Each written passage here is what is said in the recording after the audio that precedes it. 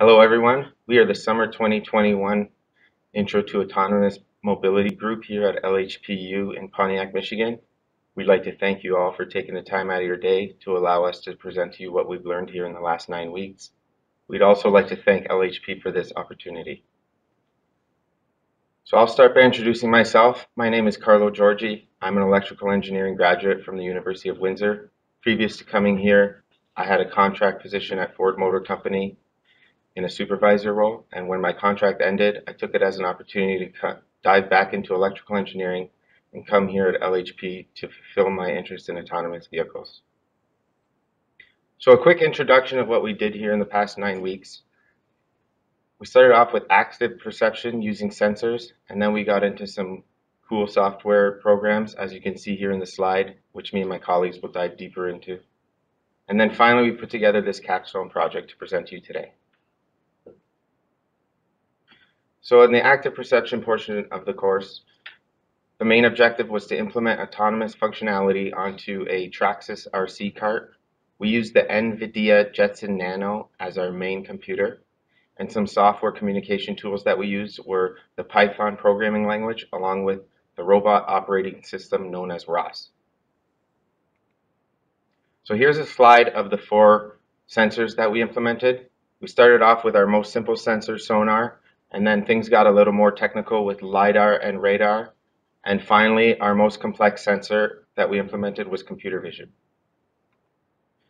So as far as sonar goes, in the beginning of the course, we implemented 3 sonars at the front of the vehicle, all 40 degrees from each other.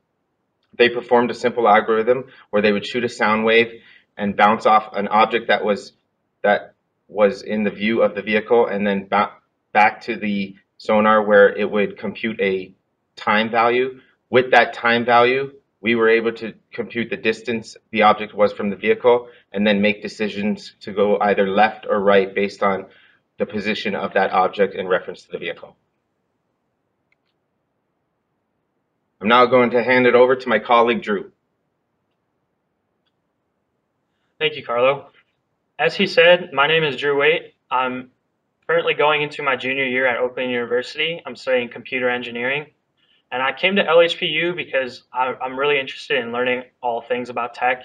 And I really just thought this was a great way to learn a little bit about the autonomous mobility field.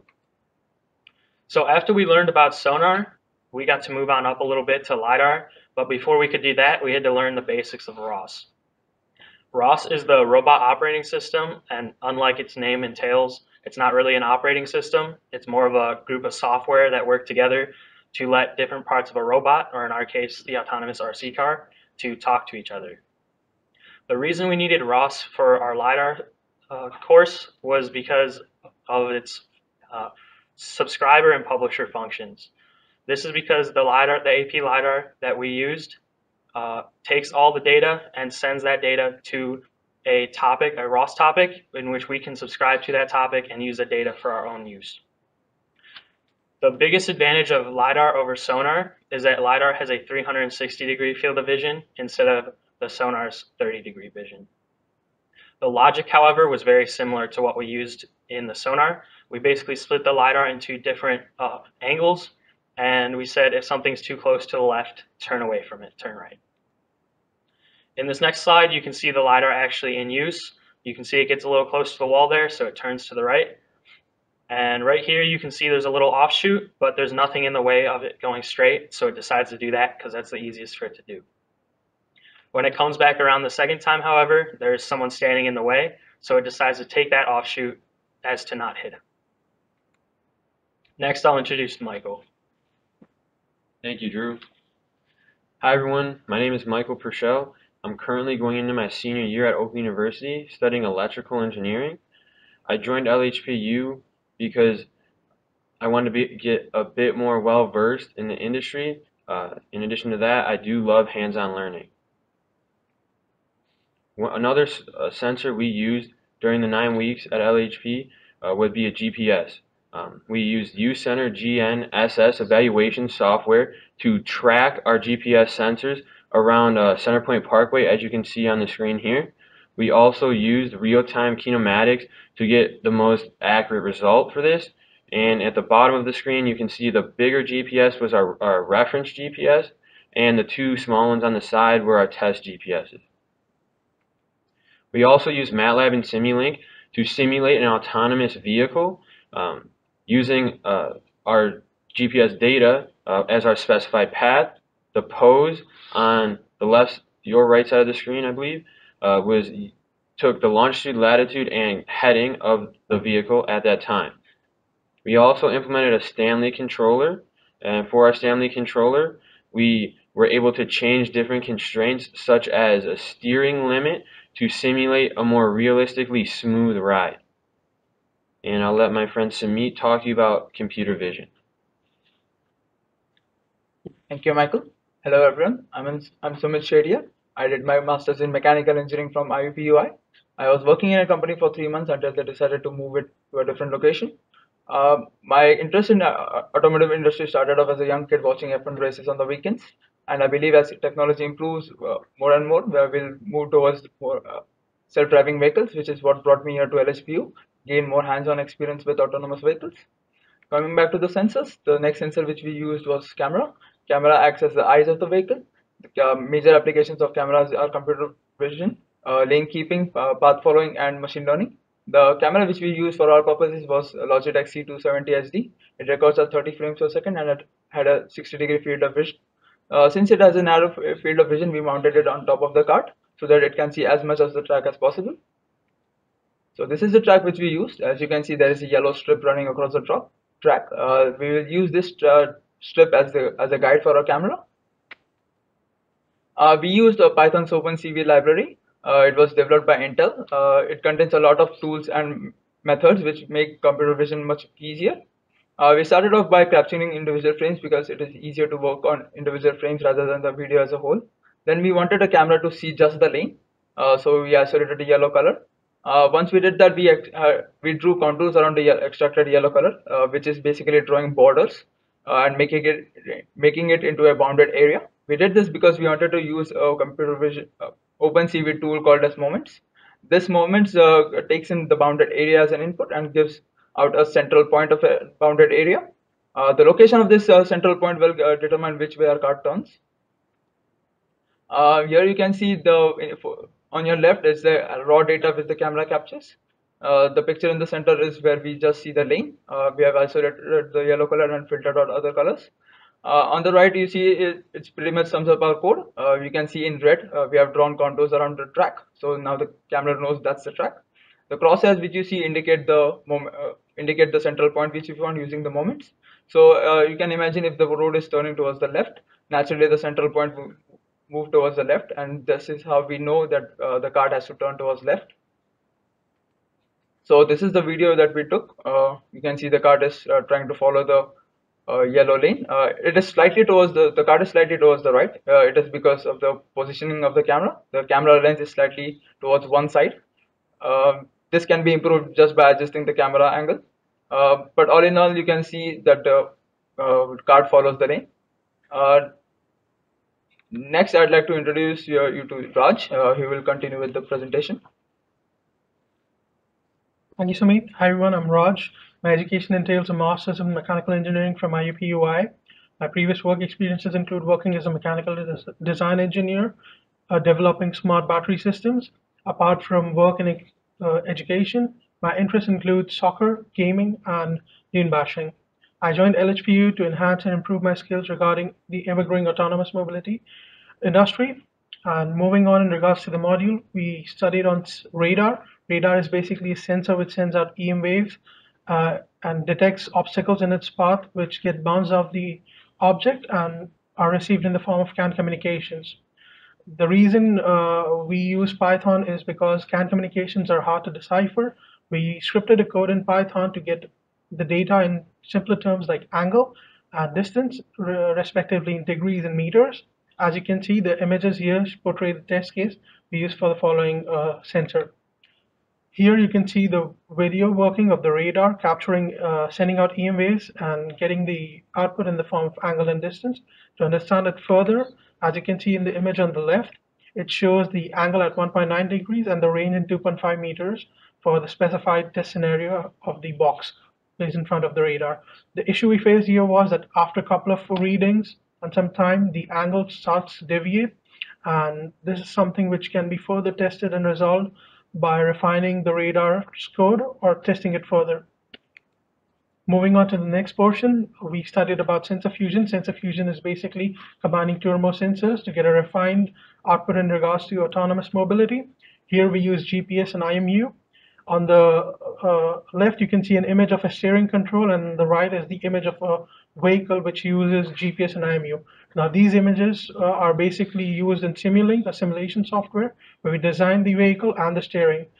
Now, to test these, we use another software which is known as CarSim. CarSim basically takes those models design and assigns it to basic inputs like speed and steering controls. Once we set that, you can see that the car moves on the desired path and reaches to the end of the destination. As you can see that there are further refinements that can be made with the help of refining steering controls as well as setting up speeds.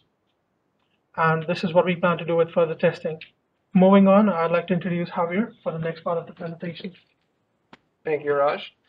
I'm Javier Molina. I'm a graduate from Florida International University. I have a bachelor's in mechanical engineering. I have experience in different mechanical and electrical design software such as SolidWorks and KiCad. I came to LHPU to gain some experience into the automotive and mechanical fields and get some references to help me build boosts out there. I covered the machine learning section of the project. Machine learning is a method of data analysis to recognize objects. To first train the object, we have to use a labeling software called Label IMG. This will let us put a rectangle around an object and different images. We use these images in a Google Colab program using TensorFlow. Once that has been trained, we can create an object detection software with OpenCV to detect within certain distances.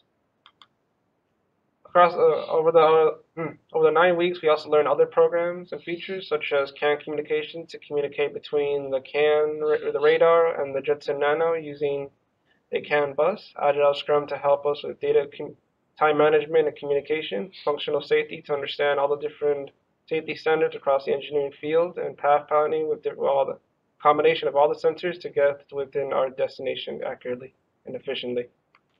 Now we'll start talking about our capstone project. I'll lead it off to Drew.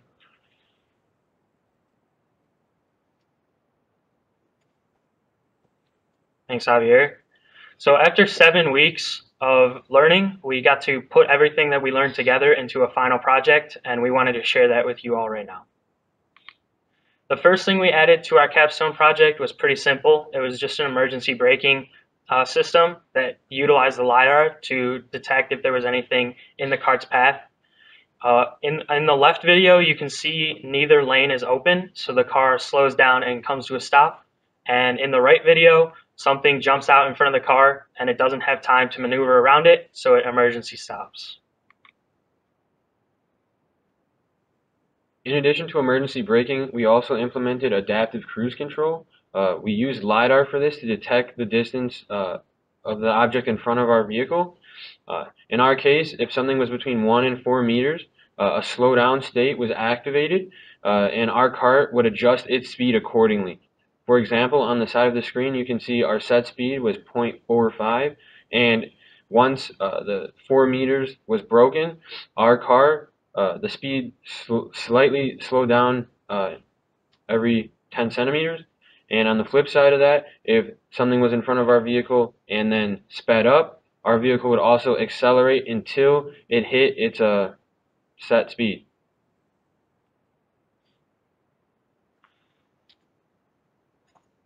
Another feature we implemented was blind spot detection. So along with the LiDAR, we implemented 2 sonars in the rear of the vehicle, both with a 30-degree angle of vision.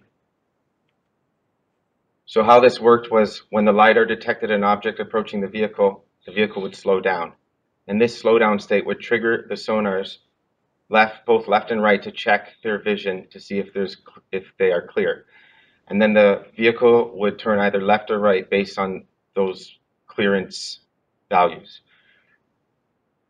This slide shows a quick view of how the LiDAR and sonars communicate with one another on the ROS platform.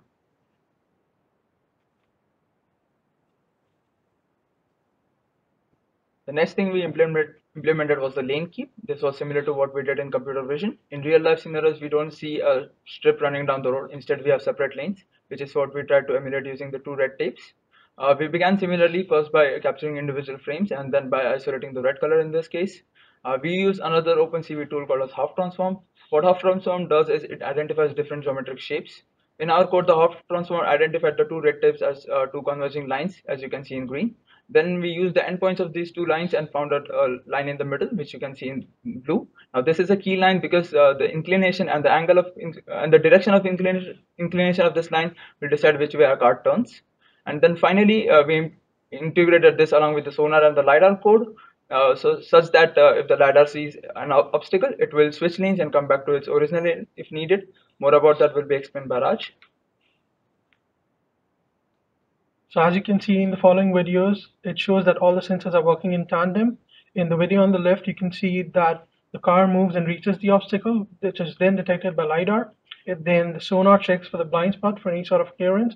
If there's nothing, then the vehicle moves towards the left lane and merges onto the left lane.